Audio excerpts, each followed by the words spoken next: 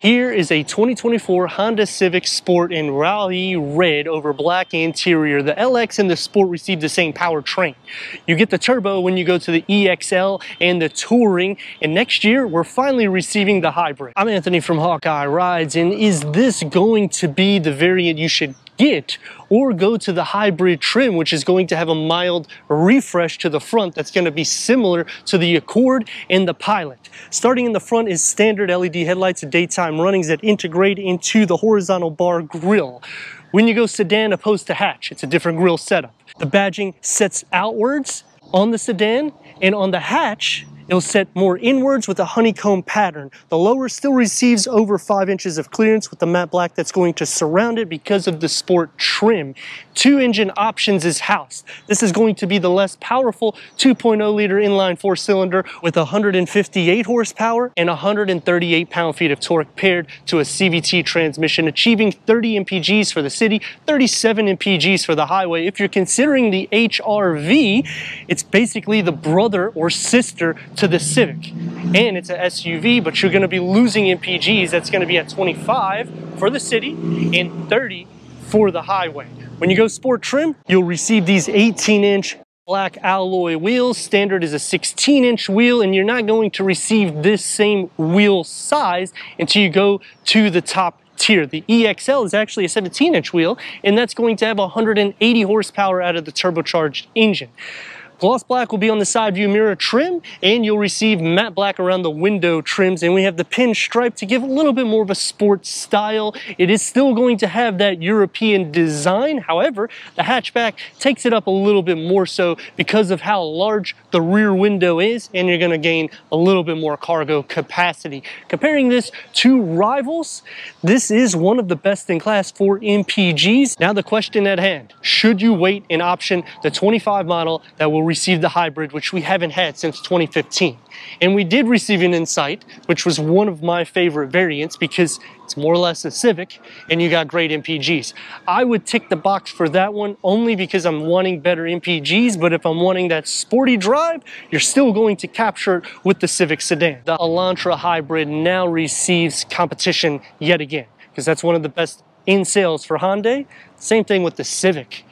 When I'm thinking the powertrain and the platform is the same as the HR-V, it gives me options. Instead of wanting to either go to a SUV, you can option this, or you can go into the hatchback. So I like that they give you 3 tiers with that, and if you need more sport, you can tick the box for the SI, so that way you capture all the fun to drive. The Sport is going to get the exhaust outlet that's exposed with the matte black that's going to surround, standard LED taillights, and comparing against the Toyota Corolla, it's going to look more sporty, but this is going to have more interior space, and it's a little bit more usable because it's a little bit more longer. Quick release going into 14.8 cubic feet of storage.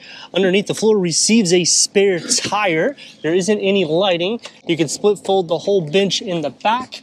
Because I'm tall, I'll just slide in and it increases the cargo to the sedan.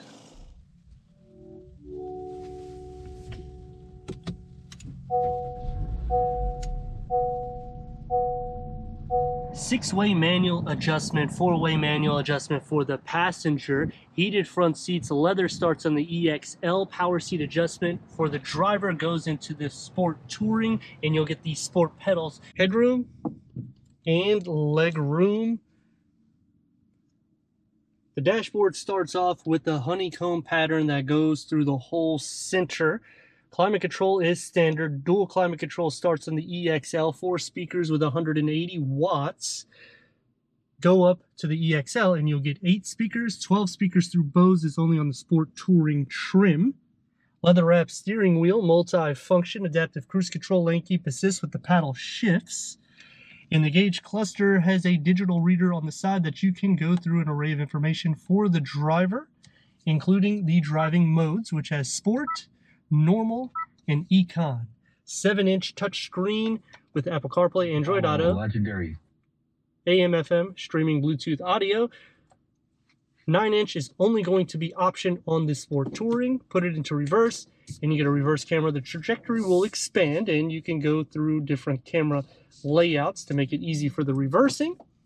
USB 12 volt, a storage tray Wireless charging pad will be on the Sport Touring, leather around the shifter and the key fob for the Civic. It's going to be a little bit more soft. It opens up to a deep storage pocket. You can move this little tub up or back.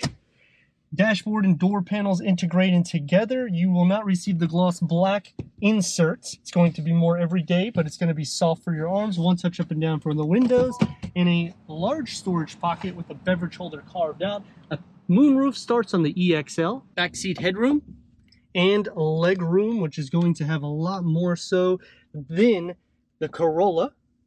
No air vents or USB ports, no armrests, and the door is going to have the same materials that's found in the front, except it's going to have a little bit smaller of a door pocket.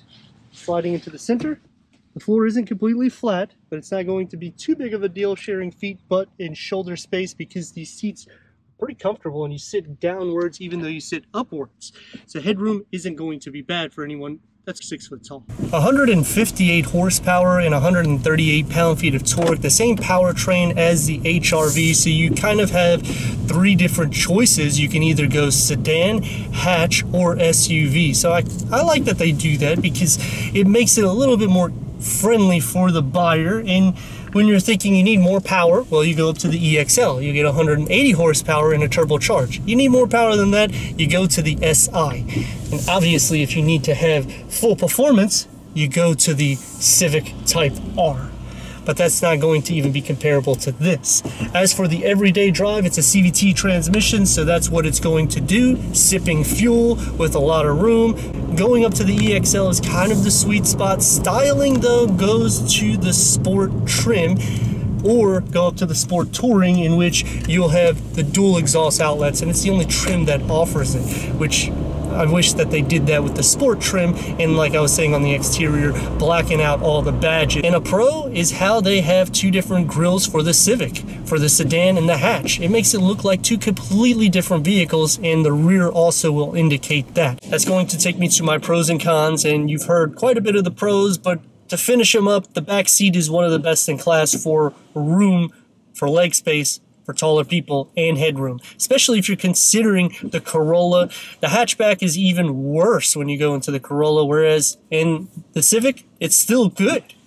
Comparing it against the Elantra, it's going to have a lot of interior space, but the design to this is a little bit more retro and European, which makes it a little bit more sporty. As for the Volkswagen Jetta, it's going to be a little bit more of a sporty drive when you option the manual transmission, but the front feels a little bit more tight and cramped because it's not as opened up as this, in which the Elantra is the only other vehicle that's going to be opened with this much space in the front. And now that we're optioning a hybrid for 25, it's going to put a lot more competition against the Elantra. Going into the cons, the powertrain.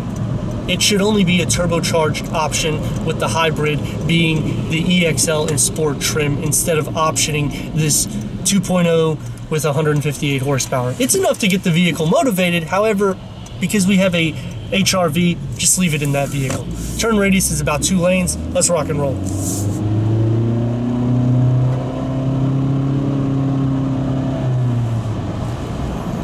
The engine note will filter in, and that is to be expected because of the CVT transmission. You sit lower, but you still have better ground clearance than the majority of vehicles in its class, because if you go Toyota, it's going to be a little bit lower to the ground. Even though it looks a little bit more sporty, this is going to look a little bit more grown up. The big problem that I have with the Sport trim is the Sport Touring trim is really where it looks the most sporty, because you're getting the dual exhaust, you're getting the more power variant. I don't want the word sport, and it's not going to give me the most performance out of it.